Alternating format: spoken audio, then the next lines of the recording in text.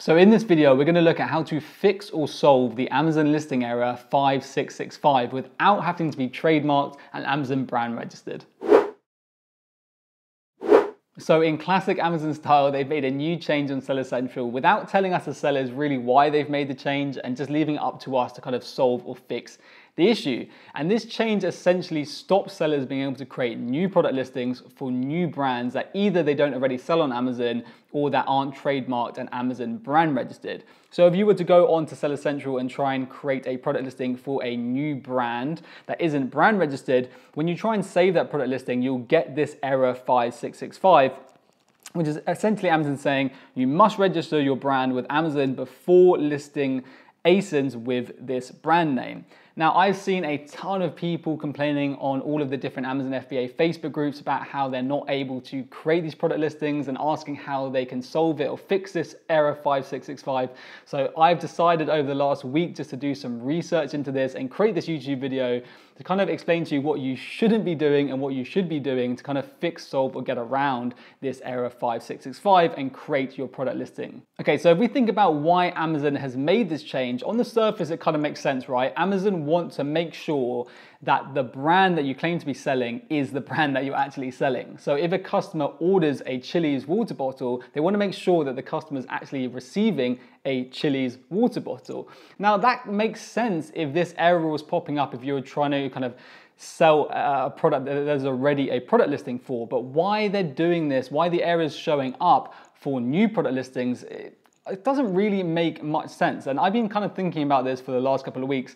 And my theory is that Amazon is trying to reduce the issue of hijackers. Now, if you don't know what a hijacker is, essentially, let's say you are a private label seller and you should be the only person selling your brand. A hijacker is someone that will claim to hold stock of your brand even though they don't. They'll undercut you on price to try and get the buy box. And then when customers order your product, the revenue, the sales revenue will go to that hijacker. They will then post your customer just an unbranded product. Now this causes two issues for us as sellers. Number one, obviously we're not getting that revenue is going to the hijacker. And number two, when our customers receive the unbranded or wrong product that the hijacker sends them, we're gonna get negative product reviews, which is an absolute nightmare when it happens. And it's also a massive issue for Amazon because basically that customer's had a bad experience and Amazon doesn't want a bad customer experience. If a customer has a bad experience on Amazon, they're not going to shop on Amazon anymore. Amazon's losing money. Now, if your brand is trademarked and Amazon brand registered, it's really easy to get rid of a hijacker because you can prove that you own the trademark and only you should be selling that brand and Amazon will remove the hijacker. If you are not trademarked and Amazon brand registered, it's quite hard to actually remove the hijacker because you can't really prove that you're the only person who's meant to be selling that brand. And that leads to bad customer experience, which is an absolute nightmare for Amazon. So my theory is that Amazon is basically trying to encourage sellers to trademark their brands, become brand registered, to basically kind of reduce the issue of hijackers. So that's my theory as to why Amazon has made this change. If you have a different theory, then let me know in the comment section below. So how can we actually fix or solve this error 5665? Well, the first thing you could do is trademark your brand and apply for Amazon brand registry. Now, obviously this is what Amazon want you to do, but for most people, this isn't a viable fix or solution because to actually apply for a trademark and get your trademark approved in normal situations takes between 2 and 4 months. And obviously with everything to do with coronavirus, there's a massive backlog of trademarks waiting to go through. So you could be waiting a lot longer than that. And the reason why that's an issue is that you want to, and you need to create a product listing for your product before you pay your supplier and you do your manufacturing run. And the reason why you need to do that is for 2 reasons. Number one, you want to make sure that there are no selling restrictions and you're actually allowed to sell that product on Amazon before you pay for those products to be manufactured. And number two, you need to be able to get your FNSKU barcode so you can provide that, you can send that barcode to your graphic designer and ideally have that incorporated and printed onto your product packaging. So unless you're willing to delay your production run and delay your launch by 4+ months while you wait to get a trademark, for most people that's not going to be an option. So we're going to rule that out. The second option, and this is actually the kind of option that I see, or the fix that I see a lot of people talking about on the Facebook groups, is that in the brand name section is just to put NA or a 2-letter abbreviation. And essentially, if you put NA or a 2-letter abbreviation, you are allowed to save that product listing. And the idea would be that straight away after you save that product listing, you go back into it and you remove the NA and you put in your brand name. Now, obviously, this is a super easy fix. It doesn't involve getting in contact with Seller Central, which everyone is super happy about. But there is one big problem with this fix. And the issue with this fix is that a lot of people are complaining about basically it being stuck as NA. When they go back into the product listing to change that NA to their brand name, they're not able to. It's being locked at NA.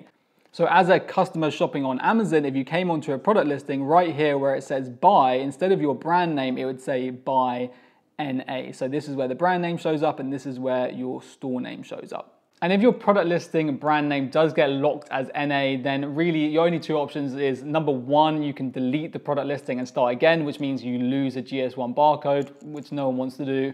Or number two, you have to get in contact with Seller Central and get your brand approved. So what I would suggest is don't go down the NA route. Instead, just go straight to Seller Central before you create your product listing and just get your brand approved. And this is essentially what Amazon wants you to do. And if we look at that error 5665 message again, what Amazon's basically saying is that if this brand is a registered trademark, then please enroll it with the Amazon brand registry. If it is not a registered trademark, then all you need to do is contact seller support and mention the error code 5665. And actually Amazon have a help article. So if you go to the Amazon brand name policy and you scroll down to 5665, Amazon basically explain what you need to do. Okay, so what you need to do is before you create your product listing, you need to get in contact with Amazon seller support, tell them that you're having the error code 5665, and then provide images of the product and product packaging showing your branding on either. Now, it does say here product and product packaging, but from what I've read, Amazon seller support are accepting either or. So either a product of your either a picture of your product with your brand name on it or the product packaging with your brand name on it. Now, if you have received a finished branded sample from your supplier, you're cushy, everything is good. Just take a picture of that finished branded sample, make sure that it's on a table or that you're holding the product, and just send that into Amazon and they should accept it. But for most of us, the issue is that we don't have a finished branded sample. If we've ordered samples from suppliers, we've probably ordered unbranded samples because they're much, much cheaper. So what do you do in that situation? Well, really, you've got two options. The first option is that you can just take a picture of your unbranded sample and then using a tool like Canva or Photoshop, superimpose your logo onto that unbranded sample. Then send that edited picture into seller support. Your second option is to basically create, if you have an unbranded box, just create a really simple box mock-up, on Photoshop or Canva or Word with your product logo on it, print that out and just with a Pritt stick, just glue that paper onto the unbranded product packaging and take a picture of that and send that into seller support. Now, obviously there's a chance that seller support is going to notice that it's photoshopped and not approve your brand. So I just want to give you some top tips to make sure or increase your chances of Amazon approving the brand. So number one, when you take the photo of the unbranded sample before you Photoshop it, make sure that you're holding the product. If they can see your hand in the photo, it's going to make it look more realistic. And number two, blur the logo a little bit. It's going to make the logo look less crisp. And the less crisp it looks, the more natural it's going to look, and they're less likely to notice that it's a Photoshop job. Secondly, I've heard that Amazon are not particularly keen on the PNG file format, so make sure that it's a JPEG. And finally, name your files properly. So if you're taking a picture of the product packaging, say product packaging, brand name, XYZ, and name your file that way. If Amazon's happy with what you've sent them, then they should approve your brand in about 2 or 3 days, and then you can go ahead and create your product listing under that brand name, and you should be able to save it without getting that error 5665. So don't put NA and just try and create your product listing. It's going to lead to loads of issues down the line. Instead, just do what Amazon want. Send them the pictures, get your brand approved, and then you can go ahead and create your product listing. In my opinion, what's kind of clear about these changes that Amazon have made is that basically they want sellers to trademark their brand and become brand registered. So it'd be my recommendation that if your product is selling well, your new brand is selling well, you should apply for a trademark, get your brand trademarked, get registered with Amazon Brand Registry, because it is likely that Amazon are going to become tighter enforcing this later down the line. So I hope you found that video useful, and hopefully that solves the error 5665. If you have any other fixes or solutions to the issue, then let me know in the comment section below, and I will see you in the next video.